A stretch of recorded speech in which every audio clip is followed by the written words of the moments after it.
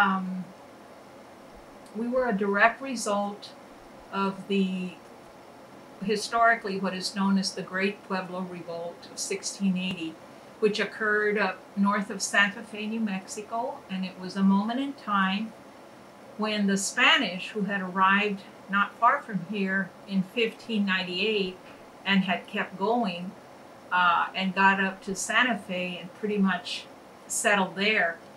Um, and then for the next 82 years, they went about developing and populating the classic mission settlements, um, which always consisted of a tribal family. So during those 82 years, they basically got to know the different tribal families and then built these immense mission settlements.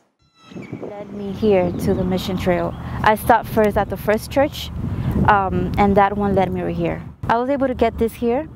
It's a little booklet of prayers to San Michael Archangel. I feel that maybe I somehow connected with my ancestors.